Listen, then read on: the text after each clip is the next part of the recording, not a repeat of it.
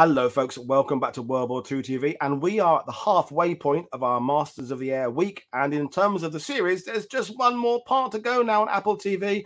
Joining me today is writer, creator, and producer John Orloff. And to say I'm excited to speak to him is a huge understatement. I'll bring him in now. Good afternoon, John. How are you today? I'm great, Paul. How are you? I'm really good. So I've got a list of questions here, but of course the conversation... Before we start, I don't think of myself as the creator of the show. Well, okay, but the creator of the show. Officially, I am not, but I am the guy who wrote almost all of it. How about that? So I'm going to start with kind of an offbeat question, just to get your view, sure. and it's going to be, what is Masters of the Air not? I.e., what expectations should viewers not have going into it? Well, it's obviously not Band of Brothers. And it was not meant to be Band of Brothers in the air, or the Pacific in the air. We already made those shows, and well, I wasn't part of the Pacific, but and we wanted to explore different stuff, different ways, different narrative structures, and it's not even thematically what Band of Brothers is about, you know, which is, you know, Band is most definitely about brotherhood under fire, you know, and your foxhole buddy. And this is a different tale entirely. Well, that's a great start. And, you know, I think we have this idea now that everything that comes along, we have to compare it to something else. Bourne is the new Bond, you know, How I Met Your Mother is the new Friends, etc., etc., etc. And right. It's our frame of reference. And, you know, one of the things that tackling the concept of the strategic bombing campaign is huge. And I perhaps you'll say we weren't actually tackling the strategic bombing campaign. Oh no, we definitely were. To me, I mean, like Band, it's about a lot of things, but one of the things that I think our show Masters is definitely about is about giving the audience the most visceral first-person experience of what it was like to be in a bomber in World War II during the daylight, you know, American offensive against Germany. Air offensive, and that was the goal, to give you a visceral experience of what these young men went through. That was job number one. And I think that's something we can all agree. Donald Miller said it on Monday, the amount of emails he's received from people saying, I kind of get what Granddad went through now, because exactly this is where you've gone from the written word to the screen, is that no matter how brilliant a writer is, there's only so much you can convey with black text on white paper. And in the years since you did Band of Brothers, technology has increased to the point where things are possible that weren't even possible 5 years ago, let alone 20 years ago. So, but to give the viewers an idea of just how long this has been part of your life, just run through basically how long this has been in your work domain. It has been sort of every day of my life for 10 years, which is a really long time. Yeah, it's been a very long, complicated road getting us here.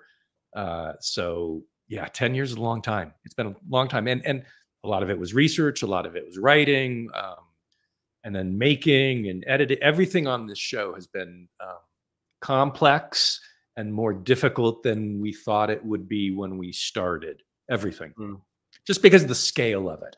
Again, I think from day one, at least when I got involved, the goal has always been to convey to the audience, counterpointed to that sort of really personal, visceral experience, was the scale of the air war and the scale of everything involved in getting a B-17 in the air, and everything involved emotionally for those guys, everything involved from the manufacture of B-17s.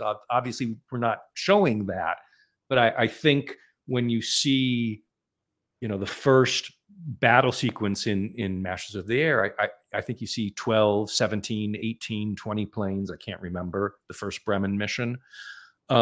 But by the mission you're going to see in episode 9, it's a very, it's a mission over Berlin in 1945. And all you need to know is thousands of airplanes are in the air and they're all American, and so the scale was always a part of it. And yet that very scale is one of the things that made it so incredibly hard to make. Well, that dovetails nicely to a question I have down in that, you famously wrote episode 2 of Band of Brothers, and we're not going to discuss Band, but depicting, for example, the attack on the guns at Brecon Manor, you don't need to explain much about that. There's the guns, they're firing at Utah Beach, go in and knock them out. How difficult was it to convey to an audience in 2024 what the combined bomber offensive is all about, and the fact that it isn't a constant thing, because the ideas they had in 42 for what it could achieve changes in 43 and 44 and 45, and we can talk about all the research you've done. And that's one of the reasons why we actually go out, well, I should say go out of our way, but we often don't explain any of that. Yeah. We make the changes in production. Granted, we didn't get every single thing right, and we can talk about that in a second, but we do change their uniforms. We do change their oxygen masks. We do change a lot of things over the course of the 9 episodes. And I'm sorry, I totally forgot the question. I'm just hanging off every word. I forgot who it was. I mean, just basically the trying to convey the complexity of a doctrine that is changing. But right. So as you said, that the doctrine is changing through the war, and we bring it up as it relates to our very specific characters. When Rosie suddenly is when he re-ups for his second tour of duty, that is exactly when the strategy changes. So we bring that up then, but we get it through Rosie's eyes. We, the audience, are informed via Rosie and his experiences. Same with just how the mission counts go up. We see that through Rosie's eyes, not through, the general staff officers. So everything is meant to be, we can't do it from the platoon level, which is sort of more how Band was working. Yeah. We are working on a group level, because as you know, these guys were in different squadrons, which was a challenge as a writer, right? And I think that's another thing that when you said what not to compare this show to, Band is about platoon scale. I mean, yes, it's about a company, but usually in the episodes you'll see we focusing on one of the platoons. This is not that case. We don't focus on one squadron, or which would have been at full strength 12 airplanes and 120 guys. We don't focus on that, nor do we focus on one plane, which would have been 10 guys. We focus on 4 guys who are in the same group, so they do know each other, unlike in the Pacific, where those guys were not necessarily always on screen together. These guys are always in the same group, but they're in different jobs. They're in different places. In Buck and Bucky's case, different squadrons. So it was always about focusing on the guys, their relationship, and how they're experiencing the war and getting orders from their perspective. Again, a good example is the Munster mission of October 10th, which is actually a really seminal moment in the American daylight bombing situation. And that's why we show that mission over the Bremen. There's a couple of reasons why. You have to make choices. And obviously the Bremen mission where Cleven goes down is not in the show, which is October 8th, 1943. It's October 10th, 1943 we show. And one of the reasons in that decision is that's the mission where everything changes, where we go from totally taking great pride as Americans in not targeting any sort of civilian structures. Up until that point, it was really only been U-boat pens on the coast, not really near any civilians, and factories, also outside of city centers. And then on October 10th, we changed that. And so we get a little bit into it in the show, but that's the only way we could do it on the scale of the story we were telling. Well, thank you for that. And each thing you say makes me think of 1,000 questions. But I want to bring it back to character, because I did a show a few weeks ago with Roland White, who did a fantastic book about the mosquito bomber. And he was saying, in learning to write, someone said to him, "What comes first, story or character?" And he said, "Well, isn't it story?" And the person said, "No, it's always character." And and you're nodding in agreement, which is good. It is character, and it's character in this. It starts from my understanding is Steven Spielberg read the book before Tom did, and when he read the book, he fell in love with Buck and Bucky, you know, and their natural story is so phenomenal. Meeting before the war, becoming best friends before the Americans entered the war, I should say, 1940. Being in the U.S. Army when it's very, very small, prior to Pearl Harbor, for almost 2 years as best friends and pilots. War starts. Obviously, you've seen what happens to them in their service in the 100th. End up in the same POW camp. They have some pretty amazing adventures in episode 9, actually, outside the camp. And it's an amazing story. And he instinctively said, "I think this could be what the third one is about." Sent it to Tom. Tom agreed. Sent it to me. I agreed. I think they had already thought about Rosie. And then I think one of my big ideas was bringing in Harry Crosby as a major fourth character. So it evolved, kind of going from Buck and Bucky to then, well, let's make Rosie a really big character. And then, oh, well, Crosby's really the narrative glue of the whole show. Because when you think about it, Buck and Bucky actually only overlap with Rosenthal, for only 3 missions in 3 days. They only go on 3 missions overlapping each other. Rosie arrived, I think, in September of 43 as a replacement. And, 3 weeks later, Buck and Bucky are down. And Rosie then becomes everybody in the 100th would agree that Rosie becomes sort of the symbolic leader of the 100th for the rest of the war, kind of replacing Buck and Bucky, who had that role from June to October of 43. But you needed somebody to overlap to connect those 2 time periods, the time period with Buck and Bucky to the time period after Buck and Bucky. And also the generational tone changes, in my opinion, in who these pilots are, right? That first generation of pilots are very different than the subsequent generation of pilots and crew members in their attitudes about everything.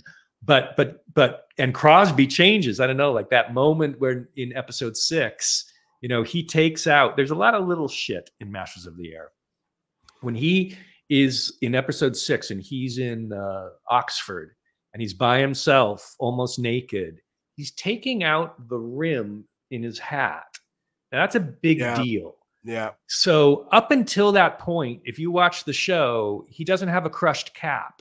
He was a by the book guy, right? And obviously Buck and Bucky weren't, and they had the crushed cap. That's the moment when Crosby sort of becomes an adult, and he makes his own crushed cap by taking out that wire, and you'll see he wears a crushed cap for the rest of the show. And that's one of the moments where the show is sort of transferring from before Munster, when the men are very romantic, sort of excited about getting into the war. They've got their they're not handkerchiefs, they're scarves, or silk scarves and cocked hats. And Rosie's not that guy, and that second generation was much less that, it was not about the romance of flying or the Hollywoodism of flying. It was about getting the job done in a much more, workmanlike way. So Crosby is that narrative glue. The malarkey connects all of our characters. And interestingly enough, he is. I don't want to. At one point, I thought he was the only. I could be wrong about this. He's the only guy from the original 360 flight crewmen that arrived in June of 1943 who is still there by VE Day of 1945. Everybody else is gone. So he's literally the only guy that arrived with the first group of people. And I thought that was really interesting too. Yeah. Kid does not, I think we don't show Kid leaving. There's just only so much time you can do. Kid ends up going back. Yeah. Let's talk about Munster again, Matt, because you talked about it as being a pivotal moment in the narrative of the show. But a question from Stuart Burbridge, or a comment from Stuart, is saying, surely overall the Munster mission wasn't exceptional just for the 100th. And one thing, and I'm going to tie that into someone saying that the show didn't depict Big Week, and this is where Masters of the Air is, on the one hand, trying to tell the story of the entire 8th Air Force, but it's also trying to tell the story of the 100th Bomb Group, but it's also, as you said there, trying to follow a few characters. So how do you balance what's important narratively, what's important historically? Well, that's what I spent 10 years doing. That's the trick, right? And there's no easy answer. Can you pull up that question about Munster again? What was the actual question? Surely overall Munster mission wasn't exceptional. No, it was exceptional for the whole 8th Air Force, because it was the first time a civilian, the middle of a city was targeted, and everybody knew that there would be civilians. And throughout the whole 8th Air Force that morning, there were different responses all through East Anglia. There were a lot of, it felt anti-American to knowingly kill civilians. There were a lot of complaints upstairs. There were a general or two who disagreed with it. I mean, it was a very big decision. And once they made that decision, they never went back, obviously. And if anything, they went more aggressive by Dresden and Hamburg, later on. So it was a big deal for everybody. Now, again, I'm only showing that through the perspective of the 100th, because that's who we're watching. So when that happened, there is a real story about John Egan when he heard that they'd mentioned it in the briefing that it was going to hit civilians, probably. And John Egan was on his feet applauding. He was so excited about it. Most of those guys were, because 2 days earlier, they'd lost all their best friends. They lost, I think it's 10 planes. I can't remember, on Bremen, the second Bremen mission of October 8th. They lost 100 guys. So this was a revenge mission for a lot of these guys. Let's remember. So the 100th arrives in June of 43 with 36 B-17s and 360 men that would fly in them, air crewmen. On October 8th, 10 go down, meaning that by that point, 24 of the 36 are gone. So and in one day, almost a third of all your friends are gone, right? And so they were really emotional about a mission only not even 48 hours later, So the Munster mission was very emotional. And equally, there were people who refused to fly, like we sort of showed Cruikshank and Murphy, who were both Catholic. And they're the ones who are sort of saying, giving Egan a little pushback, saying, it's Sunday, this is a church.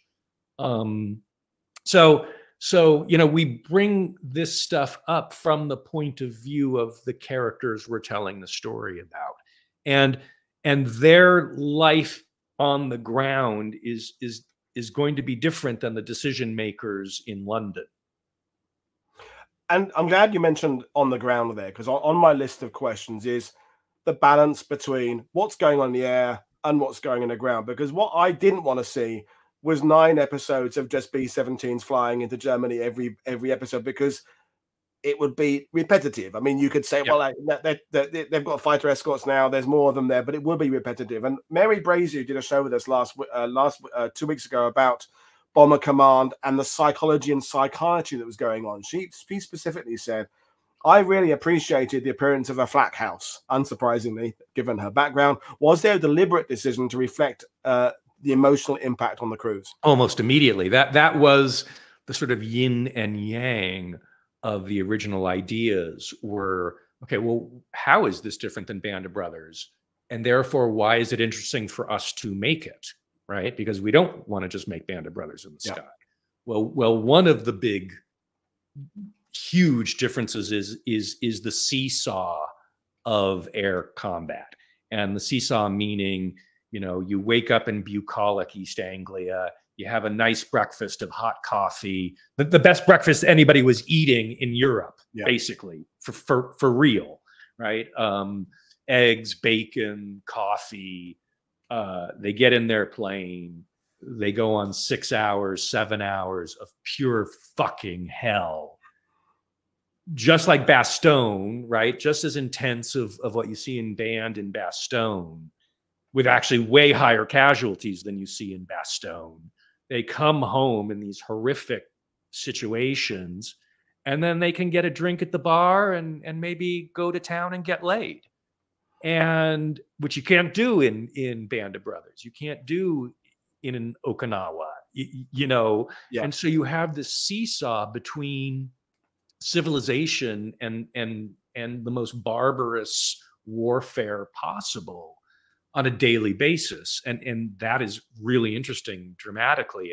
And how do they get back into that plane after these horrific it's funny you said that, things that happen is really important. And yes, so the Flak House, there was always a Flak House episode from the second, you know, I started working on the show and started to break it down. I mean, my first year of the 10 years was writing a, hold on. Don't go away, anybody. We're not going away. We're hanging off every word. Is this 250-page book, you know, with pictures? Wait, there we go. Yeah. You know, oh, there's England. You know, there's the pub, the Vikings Head pub, you know, which laying out the whole show. What we got here?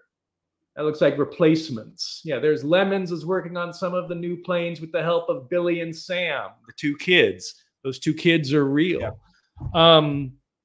So my first thing was, I've gone off, I've lost my train of thought again. But we're talking about the Flak House, and right. So that's the Flak House is in there, and the Flak House is in Don's book too. You know, so a lot of like the things. So like Don would write about the Flak House, but not specific to our guys. Like that chapter, he doesn't mention the 100th at all.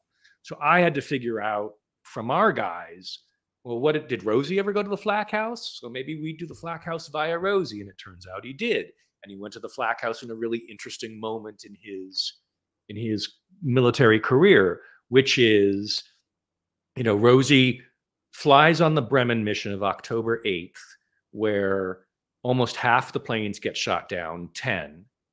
That's on a Saturday. Sunday, there's a milk run, but it's a mission. He flies on that mission day. Nobody gets shot down. And then Monday is, you know, 12 out of 13 planes get shot down.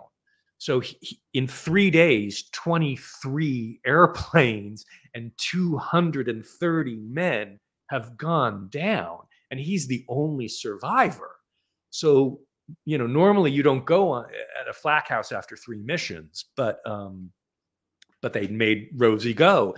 And so that just fit in perfectly from a dramatic standpoint, right? This new character we've just met, you know, we have these 3 missions, and then we can follow him in the Flak House and sort of, you know, experiment with that and learn what's going on there. And then the other thing Rosie said in one of his interviews, the only time he was ever afraid to get into a cockpit was that first mission after Munster, after the Flak House, because he said he was out of his rhythm. He had gotten into a rhythm, and for whatever, you know, one day, Saturday, fly, survive. Sunday, fly, survive. Monday, fly, survive. Now you take me out of it for 2 weeks. And it was almost exactly how I have it written. He kept on looking at the other hard stand and saw this younger pilot, and he walked around his own ship for a long time, just double checking, checking the thing and checking that before he got the stuff to get back in that cockpit. And then he said he never second guessed getting into the cockpit again for the next however many missions. It's interesting you said that, because that was the point Don Miller raised on Monday, is that I asked him about the gradual understanding we have in 2024 of strategic bombing and combined bomber offensives. We can look at the people have done the data now. They know what the weak points were in B-17s and B-24s. People have come to the understanding of what worked and what didn't work with strategic bombing, although there is some debate. But the question that, in a sense, cannot be answered is what made those men walk on that tarmac and get in a bomber, whether they're RAF, US Army Air Force, or any nation, when they've just seen half of their friends be killed. And it's an impossible question to answer. All you can do is ask it and then hope the audience somehow make their own decision. Yeah, we don't answer a lot of questions in this show, actually. We don't answer the questions about the moral issues surrounding this bombing, on either side. We just sort of say, this is what these guys went through. That's enough. That's enough. We don't get into that stuff in Band or the Pacific either. I don't know why people would expect us to on this show. It's interesting you said that, because I see that you're allowing the viewer to consider these things. You're showing German. We bring them up as subjects. You see London. You see a little bit of London bombing. I'm gonna. There was we had very few budget constraints, but of course, at the end of the day, you do have budget constraints. And one of the scenes that I'm sad we don't have is there's an alternate version of Egan when that same moment in the show, or maybe it's a different moment, but in the same episode 4, the episode to sort of show you how awful bombing is, or one of the episodes to show you that. We had Egan going down into the subway in London and seeing how the people were living in the subways like rats. And we made a point about that. And then he went up and he was in a whole neighborhood that had been bombed out when he gets out of the subway. But alas, budgetary constraints made it a couple of buildings up on the surface. And then we see the bombings in Russelsheim, and then we'll see it in episode 9 in Nuremberg. Wow. And I'm guessing we could fill an entire show about all the things you'd have loved to have seen in the show. You have no idea how many drafts and versions. And I wrote the Bremen going down action scene, Cleven going down that we never shot. We just tried a lot of stuff. This was a really, really hard show, and it was hard getting the balance of all the elements right, So yeah, there's a lot of that. There's a lot of stuff, not just on the editing floor, but on the sort of script writing floor. I mean, someone said, Trevor Sheehan said in the sidebar, how many script versions did it go through? But I guess you can't really count. It's 10 years. I can actually. Okay. I have 400 files labeled Masters of the Air scripts. Wow. Okay. Now, they're not all full scripts, right? And, sometimes it'll just be a scene that I was sending that day for production. That was a rewrite. But I would estimate at least 20 drafts an episode. Wow.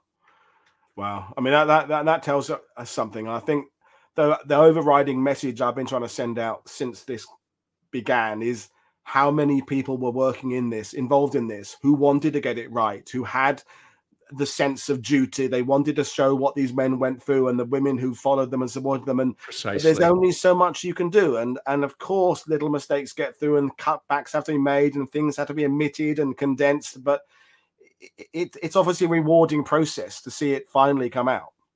Well, yes, it's extremely rewarding. We had an amazing crew, and it was quite large. especially as we got to 2 units shooting. So we had 1 unit shooting the first 4 episodes. And as that director and his crew got to around episode 3, the next directors, which were a team, started pre-production for their 2 episodes. So we went from around, I don't know, 700 to 800 people working every day to about 1,200 people working every day in the middle of COVID, right? Yeah. So if one person gets COVID, we have to stop shooting at great expense. So we really don't want to get COVID. So that meant we had lots of COVID people working on the show too, you know, making sure we don't touch things, cleaning things, testing. We all had to be tested every day. So just want to put that in the mix, that on top of everything else, it was logistically very hard. So we have, you know, on a day where we had a couple hundred extras, which you'll see in episode 9, on those days, you know, we could have 1,500 people working on the show. Now we're all 50, you know, I can't supervise all 1,500 people's work. You know, it just doesn't work that way. No single person can. So, you know, yes, eventually it all gets to my eyes and other producers' eyes, Tom and Gary and Steven. But by that point, sometimes it's too late. We can't fix what isn't quite 100% right. You know, that said, the dedication of these people, so many people were fans of Band of Brothers in the Pacific that worked on this show. So many people knew how important it was, you know, to get things right. And, you know, in particular, our incredible production designer, Chris Seegers, he had a crew of about 300 people, including multiple full-time researchers, multiple people that all they did was just fucking try to know exactly what Stalag Luft 7 looked like and exactly where the buildings were and exactly where the ice pool was and exactly, did they use a Roman numeral 3 or did they use the Arabic numeral 3? Do you know, Paul Woodadge, right now? Arabic. They did use Arabic. Most people think they use because in most publications, though, you see it in Roman numerals. I didn't know that. I'm sure part of your people who are typing there'll be someone there who did know. Yeah, but I'm sure they did. You know, but there's only so much things any one person can know about the 8th Air Force. You know, I mean, that's the other thing. It's not like a company of men like Band of Brothers. Like, not that there's a finite amount of knowledge about that either. But but it's a lot more finite. That's a good point to jump trying to know everything about the 100th Bomber Group, which was filled with, I don't know, 4,000. So just so you know, like the Thorpe Abbotts had 3,500 people working on the base, right? That was just, of which 10%, maybe 15% were air crewmen, right? Yeah. The 10 guys to a plane. 36 to 42, depending on where in the war we're talking, but roughly 36 to 46, 48 airplanes. That's a lot of people. And then with all the turnovers, there were thousands, you know, of airmen who went through the 100th, you know, because they would tour out. They would either get shot down or killed or in a POW camp, and then more would come in. And then they'd either do their 25 missions or their 30 missions or their 35 missions, and then they'd rotate out, you know. So again, you know, Bucky and Buck would have rotated out if they hadn't been shot down, or they would have been bumped upstairs and you know, would have been working in London. And there's no show in that. Let's talk about the fact that there isn't often a single truth. People can say that truck wasn't there in 41, that only came out in 43. But in terms of the experiences of air crews flying over occupied Europe, in the debriefs, which you show in some of the earlier episodes, you would have multiple versions of exactly the same event. So how do you as a writer tackle that? You know, well, here's a great example. 45-degree angle, or here's a great illustration. So yes, you're right. And we took the after reports very seriously. We took the battle sequences very, very seriously. I think that comes from my work on Day of Days, right? Day of Days is super accurate, and it's super accurate because I interviewed all the men who were still alive in 1999. You know, Winters, Compton, Lipton, Malarkey, Garnier, whoever else I can't remember off the top of my head. And I put it together. Ambrose got tons of shit wrong in the book. And I put it together in sort of a Rashomon way, not just in that case, not everybody's memories were the same. Yeah. And just figuring out the timeline of Breakhorn Manor and how you would see it visually was its own task, because Lipton's memories of when he was in the tree and when that guy got shot in the field is slightly different. So I did the same thing with this, which is taking these after reports and mapping out these battles as accurately as I could. So for example, in episode 3, the Regensburg episode, the heart of the episode was Cleven and what Cleven experienced that day. And the big idea being he was shot 6 times. He was hit 6 times, pretty much direct hits every time. And he stays in the air. And so I took all the documents about Regensburg and the 100th and the after reports and the memoirs and the diaries and Saturday Evening Post, and all of those sources tried to figure out a timeline that made sense mapped against those 6 hits of Cleven. So that was the starting off point.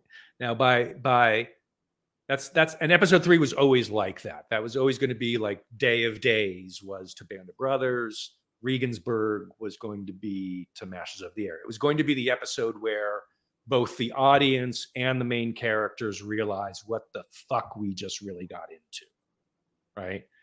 And in a more real-time way. You know, it's one mission.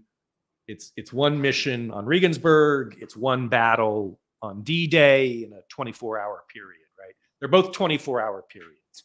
So anyway, so that was always episode 3.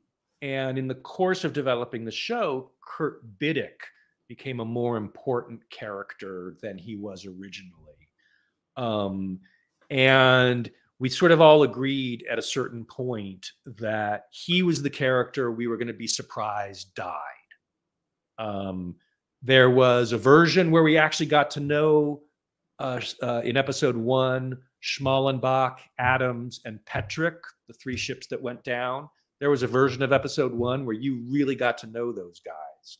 And then they're dead by the end of the episode, and we realized we're sort of wasting screen space with guys that maybe we should hold off on that idea. So we transferred that idea to Biddick, whom Crosby saves in episode 2, right?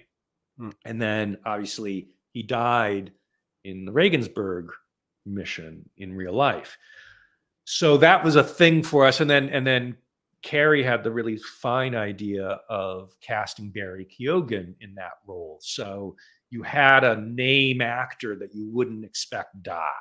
So now we've set up this situation dramatically where we, the audience, have invested in Kurt Biddick, and he's going to die in the end of episode 3. How does he die? Well, I'd always had him dying in episode 3. And the first version of having him die, he died how one after report reported it. And that after report said there was a lot of people bailed out. You know, the plane got hit, bail out, and Biddick and Snyder crawled out of the cockpit, got an oxygen fire. Biddick and Snyder crawled out of the cockpit as it's flying, out of the side windows, which could open, trying to put on their parachutes. And one of them, probably Snyder, couldn't get it on, falls out, and is hit by the rear stabilizer. And one version, I think, said he was cut in half. And Biddick dies with the plane exploding in that version, I think. And that was certainly dramatic. And so I wrote that version. But then as Biddick had become a more important character dramatically, and he was friends with Kurt, with Buck and Bucky, which is sort of a dramatic license. He wasn't. But we built him up as like one of the inner circle with those two guys, so that his death would have a more dramatic, visceral feeling for us, the audience. So it was Carrie's idea, I think, to change it to, there is another version of Biddick going down. And in this other version, he and I think Snyder are both still in the plane, and it goes down. And as it's going down, they see a small German village, and Biddick at the last second realizes they're heading for the village, and he makes a decision to just veer away and crash. So those are the two versions that were presented to the higher ups of what happened to Biddick. And it speaks to your question of, you don't always know what really happened, because it's a fucking battle and people are shooting, and you're not taking too copious of notes about the other plane going down, because you just want to make sure your plane doesn't go down. That's what you're focused on, right? So anyway, so I think Carrie rightly said, why don't we make Biddick's death tie in a little bit more to his friend and co-pilot Snyder, who, when you rewatch the show, he's the guy in the first episode who freezes his hands, and Biddick goes to talk to him because, again, being very accurate, when a squadron leader like Clevin flies on a plane like he did with Biddick on the first mission, right? So it's Biddick and Clevin on our mission 1. The co-pilot automatically goes into the tail, and the tail gunner stays home, or is the 11th gun if they have an 11th gun. We don't explain any of that because it's not really important for you to know, because we know it. And so, so Snyder is in the tail, and he's the one that gets the thing, and Biddick visits him after the mission, and they have a little moment in the hospital, and that's the guy he's trying to save going down. So, it's a different version of the truth that pays off a little bit more satisfyingly as a character arc for Biddick. Go ahead. I was going to say, I'm going to take it back to what you said there about when people rewatch, because one of the things that I talked about on Facebook is, when I was a kid, you went to see a film, you saw it once, and then you probably didn't see it again for 2 or 3 years until it came out on TV. And this is before the days of VCRs. You always knew this was going to be on a streaming service with Apple. So does that affect the writing in that you're anticipating people will watch it more than once in those first couple of weeks? I mean, the second I had the job, I knew that. I mean, people watch Band of Brothers 20 times, In fact, I think I knew that more than Apple knew it, I knew that. And I think the crew knew it as well. And and when you watch this show again, you'll see little things feeding into later beats, and you will track guys. It's funny, when Band of Brothers was first made, and I started to see the dailies of episode 2. I didn't go. So on Masters of the Air, I was there for the whole shoot in England, which was an amazing experience, which we should talk about at some point, because the scale was just crazy. And Band of Brothers, I visited the set for like a week or 2 on Day of Days, but I wasn't there for the whole shoot.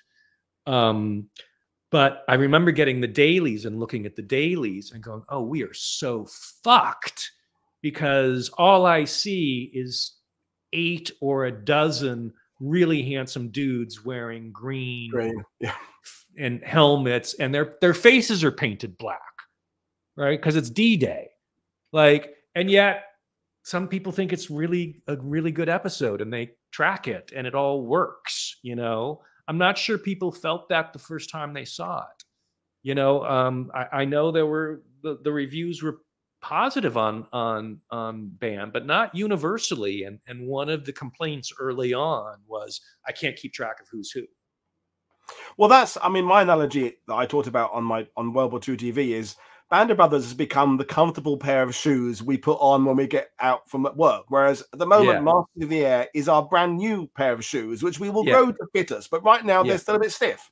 Yeah, completely. And I think episode 9, when it all comes together, you know, the other thing that's different about Masters is it's one story. Yeah, as you have noticed, there are no episode titles. And that's because they're not really standalone episodes like they were in Band.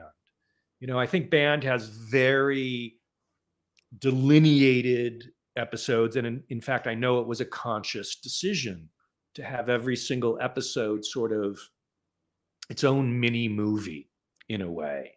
You know, different episodes focus on different characters.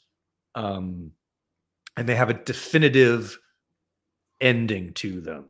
You know, episode 1 has the definitive ending of the not coup, you know, against Sobel, you know, and that is a definitive ending. And obviously episode 2 has Winters is now a leader, you know, and that is the definitive end. And episode 3 is an exploration into cowardice or non-cowardice and a whole new character. And you never see that character again, you know. And episode 6 is about, you know, Roe and the nurse, and you never really see them again either. You know, I mean, obviously not the nurse, but even Roe he just sort of goes back into the shadows. I mean, the actor is wonderful and he's in the rest of the show, but he doesn't have that starring moment. This was different. This is a story about these 4 men from the beginning to the end, right? It's not about other guys.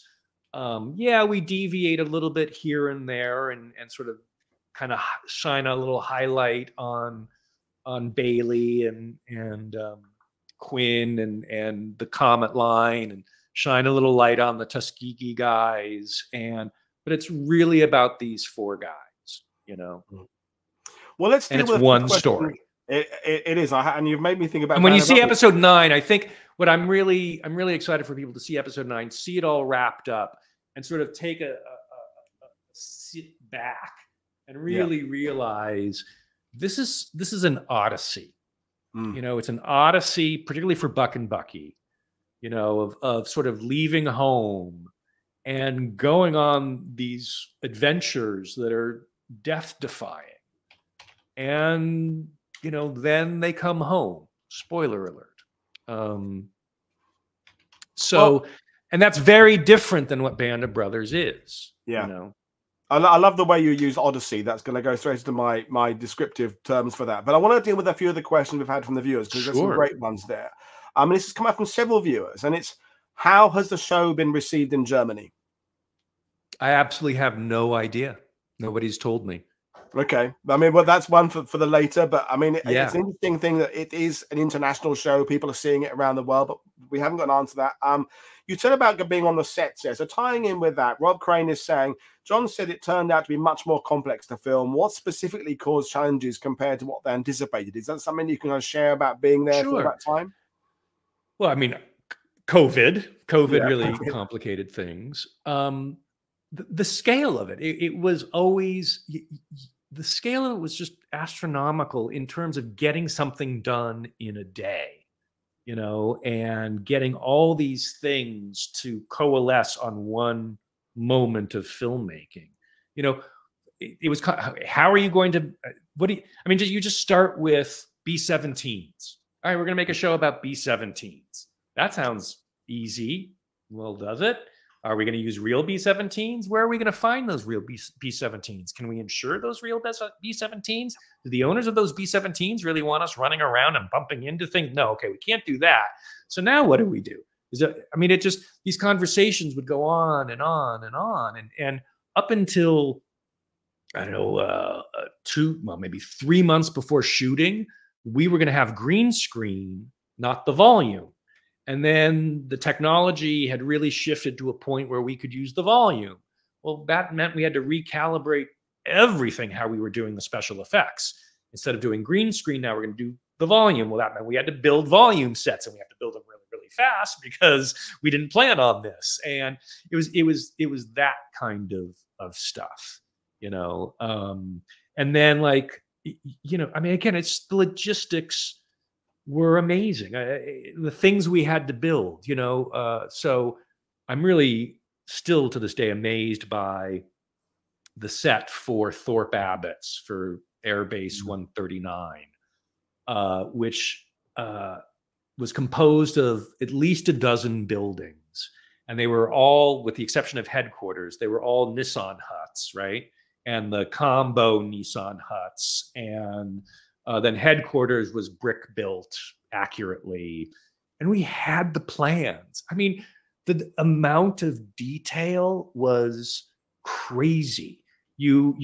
We had, and they would have things. So this whole village was set up with all practical lighting. And what that meant was there were not false ceilings, right? So you'd walk into a Quonset hut that say the hospital, and it was a full 100%, you know, dome. There we go, dome and side avenues, and it was fully, there was a dozen beds, and it was like that for 10 months. You'd walk down the road, and that was the interrogation room. It had all those tables and all those, and it was like that. You could walk in it on a Monday, and it looked like that, or you could wait 4 months later, and it was still like that. Now, that's not normal in filmmaking. In filmmaking, you'd build 3 of those Quonset huts and redress them as needed. You'd make it on Monday, it's the hospital. On Tuesday, it's the interrogation room. On Wednesday, it's the briefing room. You know, no. We built them, and they were dedicated. The headquarters was an insane set. It has you think you are in a time warp. You'll know this, Paul. What are the code machines? The giant code machines. I don't know what they were called, right? They're not obviously Enigmas. Whatever ours were, and they were big black with these fucking giant lights and stuff. Our props guy found the only ones that still existed in continental Europe and had them brought over, and and it's never in the show. You know, pieces of paper in typewriters would have they would be real paperwork from the 100th, from 80 years ago. They found the paperwork. You know, I mean, it was extraordinary. The bomb is what that was. The machine was the bomb. The British, with an E. Oh, thank you. Great. Yeah. And it was just amazing. And it was a very hard shoot. You know, COVID was really hard. You know, COVID really made it more difficult because every shoot day meant, you know, you can only shoot for so many hours a day, right? 10 hours a day, say, with a 1 hour lunch break. Otherwise, you go into overtime. Okay, well, the first 2 hours of that 10 hours is waiting for your COVID test and the return of your COVID test, right? So that's part of the day. It's just people sitting around getting paid, which is just how it works. But it meant we're only getting 7 hours of work, not 9, you know? So that's hard. And if somebody gets COVID, then what do? Well, you have to shut down. We shut down some of the time.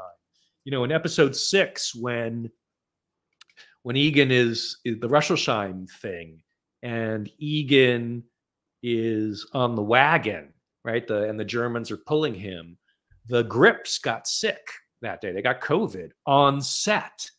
So suddenly there's nobody to move lights, and the whole grip crew had to be, you know, had to be quarantined. So now what do? Well, you know, God bless, you know, Ryan and Anna, they kept shooting, and I don't know who ended up carrying all that stuff, you know. So it was tough. Well, the insight you're giving is fantastic. Couple of tough questions coming your way now. So this is a representative. Go ahead, bring them on, baby. Bring them on. Why do they have to change the circumstances in how some people actually died, especially changing when and what mission Bubbles died on, for example? So this is obviously narrative. No, Bubbles is a tough one. No, I have no. Trust me, this was not done haphazardly. Bubbles' death, you're totally right, is inaccurate. In fact, whole bunch of his sort of when who is group navigator is also cheated. When Bubbles is and when Crosby is. And that's because we just don't have time. Bubbles dies in a month that we don't actually even show on camera. Right. Right. So we go from October 10th of 1943 to, I can't remember, January or March of 44. No, March of 44. Right. The jump from episode 6 to episode 7 is a huge jump. And it's done dramatically for a lot of reasons, and we can certainly talk about it. But from the historical standpoint, Bubbles dies in between those. So no matter what, right? Doesn't he die? When does Bubbles die? I'm pretty sure Bubbles really dies. April 44 over France. I'm not. Yeah. I thought it was November. You might be right. You might be right. But there is a point where drama has to work. And so we needed Crosby to have certain feelings by a certain time.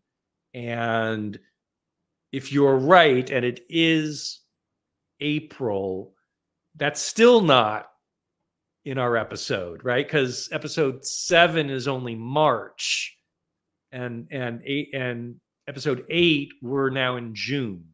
So no matter what, it was going to be hard. And that's not a mission that we show. I mean, there's like a lot of reasons why it was like, okay, we're going to have to just move this to another mission. Now, you then have the choice, well, don't show it at all, right? And that was certainly on the conversations. And this is what I do. Like, this is part of my job, is trying to figure out, well, how do you dramatize real events, and how do you have to sometimes change them and move them? You know, I mean, for example, you know, episode 9 of Band of Brothers. I mean, this happens in Band of Brothers all over the place. Just people don't quite get as upset about it. But an example of it is in episode 9. A lot of episode 9 is kind of fictional, because we don't know what those guys, a lot of what happened in that 2-week period.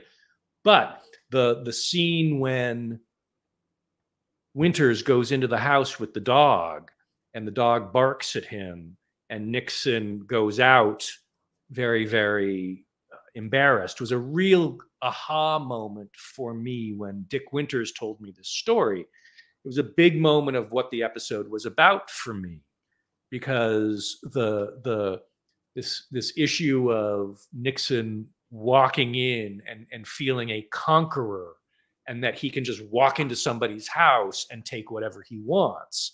And then the widow looks at him, and Nixon realizes, no, that's a horrible way to behave. That's not civilized. And then, of course, neither is killing Jews in a concentration camp, and we have that pay off at the end of the episode, right? None of that happened to Nixon. It happened to Winters. Winters told me that story, and I had already decided that Nixon would be the main character of that episode. And when Winters told me that story, I said, do you mind if I transpose that story onto Nixon? Because it really will help the story and make Nixon. And he had no problem with it. You know, there is a moment where this is a TV show, and we have to deliver an emotional truth to all of the people that aren't going to check, when did Bubbles actually die? Yeah. You know, and I feel, trust me, that was not an easy decision with Bubbles. And it went back and forth, and there are versions, but it never worked. If it happened, I can't remember whether it happened off camera. It just never worked dramatically. And it has to work dramatically, because again, the show was always designed around Crosby, not Bubbles. It was always about, how does Bubbles affect Crosby? That was, Bubbles is he's not a device. He's a real man who was the real group navigator of the 100th, but he's a dramatic device for me for Crosby losing his best friend, which he did. That the feelings we show Crosby having in, October of 43 are the same feelings he had when Bubbles actually died 6 months later, right? So we're trying to show the audience that Crosby has lost his best friend, his navigating best friend. And I don't have time to do that in episode 8. So, and I need Crosby to be upset about something to send him to Oxford in episode 6. Because again, in reality, he didn't go to Oxford until, I think, also in 44. But we couldn't do it then because that wasn't the arc of the story, right? So we pushed it forward so that we could counterpoint the emotional narrative of both Crosby and Rosie having this downtime and making it coincide at the same time so that it's a non-mission episode and we're following our different 4 characters. Well, not Clevin, but our on-camera characters. And they're going through emotional shit. And if I didn't have Bubbles die at that point, rather than off camera in another mission where, again, there's this other issue, which is we're trying to show how the first group is being replaced by the next group of pilots as well.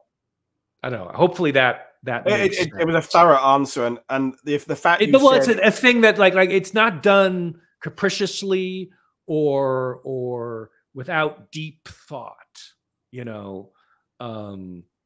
that one was, and there were lots of arguments. Like I'm not sure we made the right decision, but that was the decision we made, and it works for me dramatically, Well, thank you, and I think keeping it emotionally real is perfect. And I'm thinking about, as the book you must have on your shelf is the Roger Freeman 8th Air Force War Diary. Which Roger Freeman book do I have on my shelf? But the War Diary, it's emotionally, there's nothing emotional in it, is it? It's just dates, and data, and it's fantastically useful.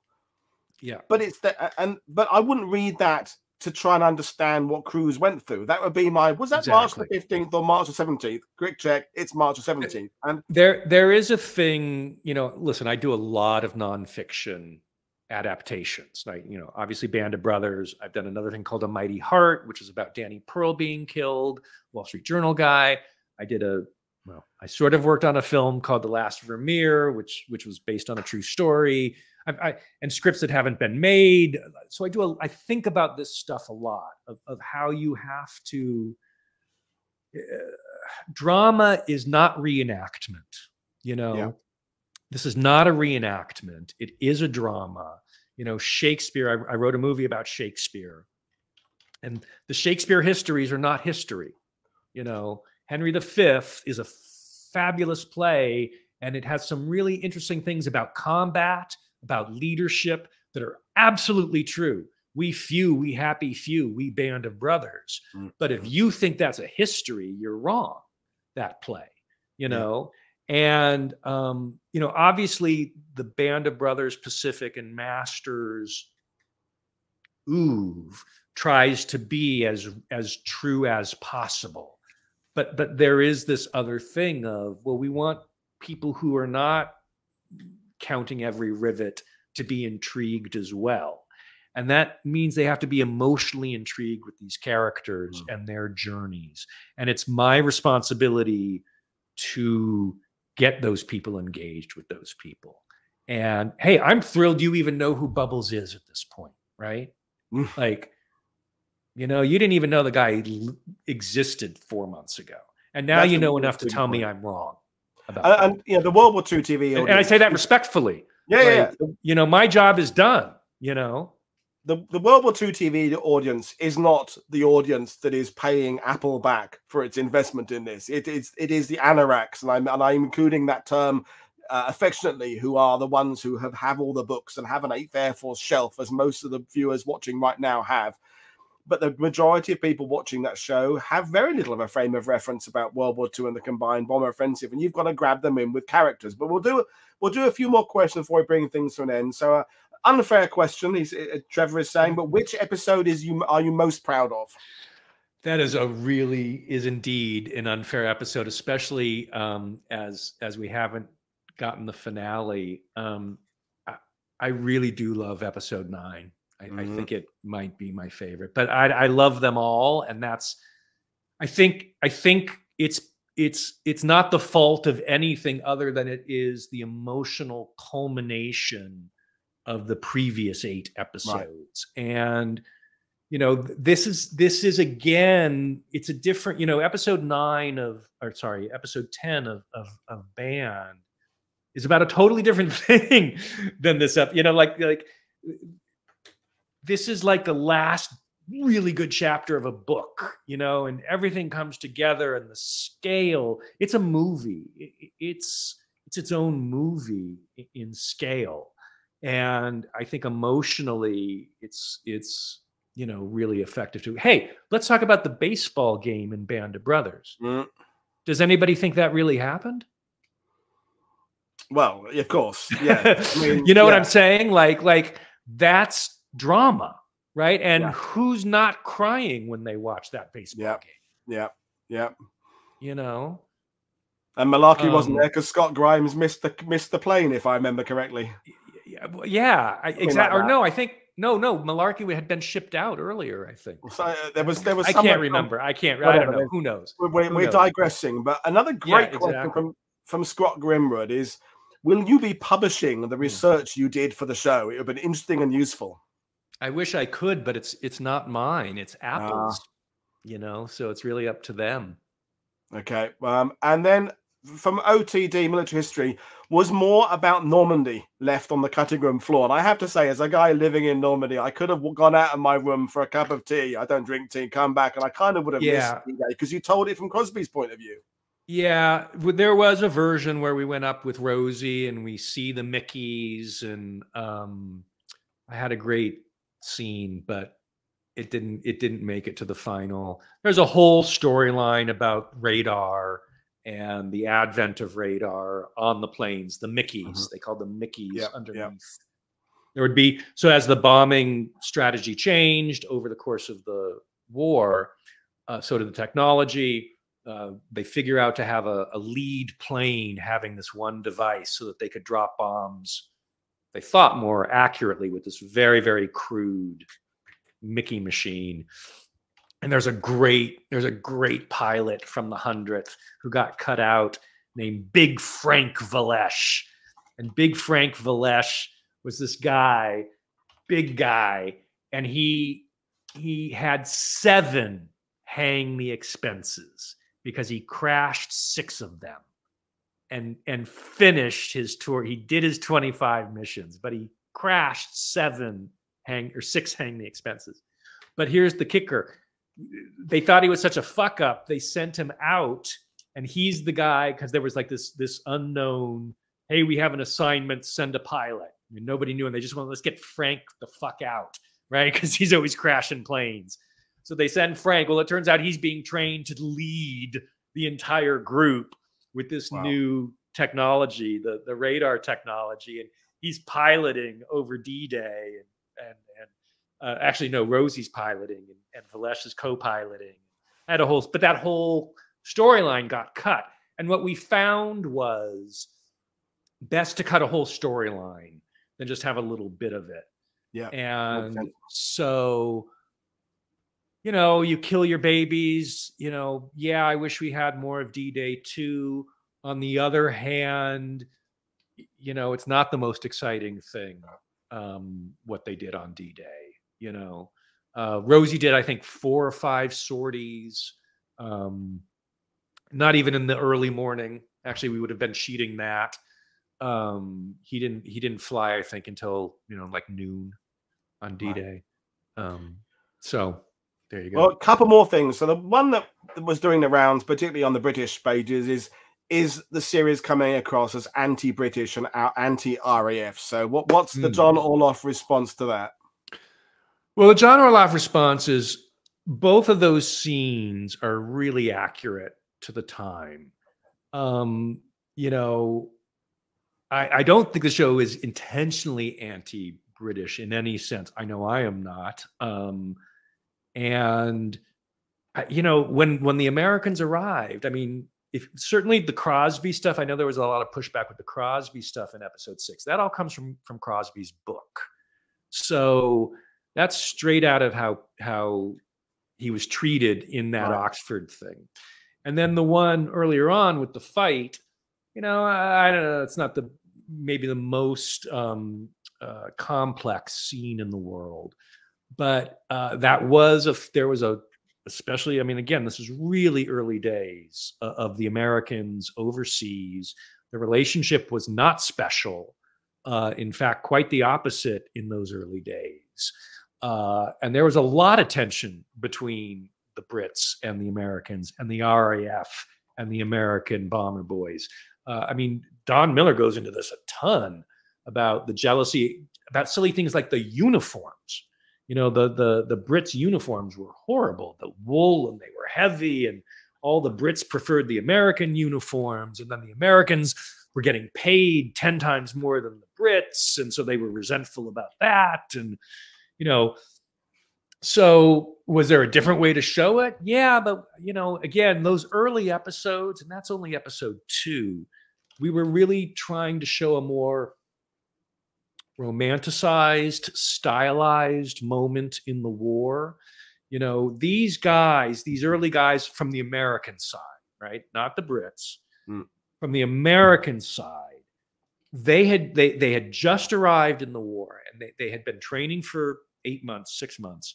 But prior to that, they joined up because they were flyboys. They had watched the version of Top Gun, right? They had literally watched the Top Gun of 1938, which is a film called Test Pilot, which has 2 best friends, the 2 biggest movie stars of the time, Clark Gable, Spencer Tracy. They're in love with the same woman, airplanes flying, and that's why people join the Air Force, right? Just like Maverick. And there was this sense of drama and romanticism, and that's part of those early episodes, is trying to capture that slightly larger than life aspect of these characters. And I think that fight sequence is a little larger than life. Thank you. And then the last thing is, and there's a representative question from David Levine in the audience, is about the narrative payoff of having the Tuskegees involved, because that's the, you know, you branch away from the 8th, include the 15th in.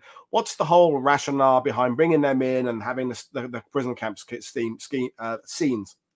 That is a much longer question, and I'd rather not end on it, just because, you know, that was, again, sort of like the Bubbles thing, you know, really intense, really long conversations about how to do it, when to do it, where to do it, why to do it. So let's end. I mean, we can go down that hole another time. Let's do that another time. I mean, it was. I will just say this: it was a decision from day one. Right. Once we knew that the Tuskegee once I knew that the Tuskegee Airmen were in camp, you know, were interned in Stalag Luft 3, in the actual camp that Buck and Bucky were in, we all thought we should include that and examine it. Now, how do you do that? There were lots of different things, but we're also up against the time issue, which is, you know, the Tuskegee guys don't enter our theater really, you know, until 44, and we don't really enter 44 until episode 7. So anyway, so it was a very complicated process, and I'm happy to talk about the dramatic reasons we made the choices we made on a more dramatic length conversation. We'll do that again. Let's end on something else. Well, the one question that's been asked several times is, what's the rapier on the wall behind you? Oh, yeah. So these guys are from the set, the planes. These are the